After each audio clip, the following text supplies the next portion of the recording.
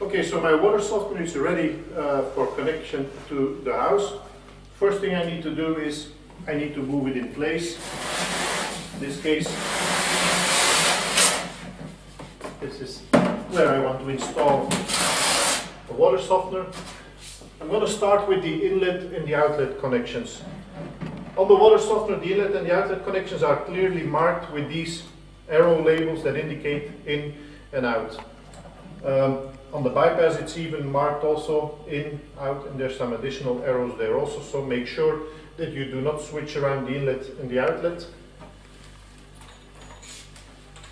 I'm going to start with the inlet.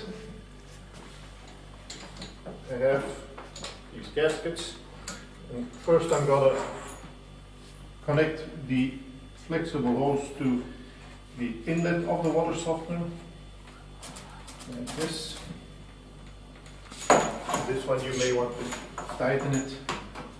Do not over tighten it, but you want to tighten it with this. Install the other gasket, the other side, and I can simply screw it onto the 3/4 of an inch male adapter in the plumbing. This same thing here. Tighten it. And then of course the same thing for the outlet. Two gaskets. First I connect it to the outlet adapter on the valve of the softener. And then I go to the adapter in the house.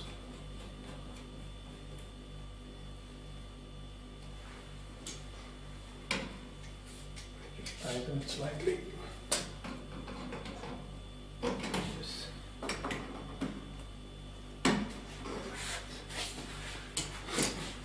Inlet and outlet are now connected, so onto the drain.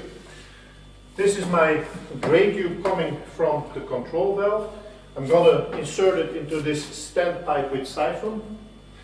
Now, you cannot just insert it straight away into this standpipe.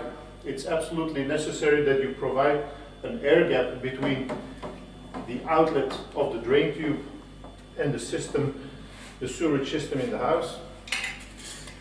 Let me first cut it length, something like this.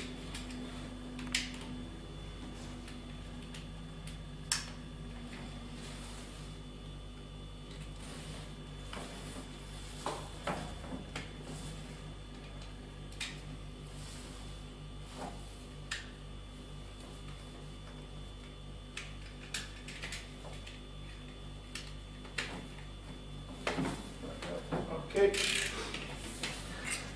And so it's not allowed to just put it in like this. The reason for that is that in case of a backflow from your sewerage system, in this case there might be bacterial contamination that moves up from the sewerage system into your water softener. So this is not allowed, and it's definitely not allowed to seal this off, because in that case you could even have water, drain water, flowing back into your water softener. So in fact this is the way you want to do it. There should be a visible gap between the outlet of your drain tube and your standpipe in the house. Now there are some air gaps available on the market, like this one.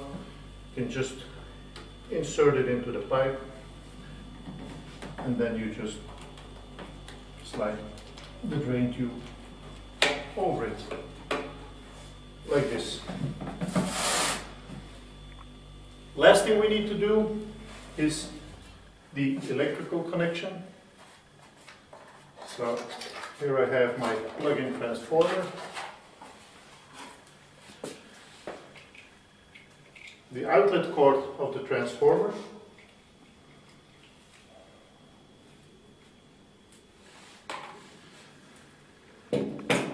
Goes into this power cord on the water softener.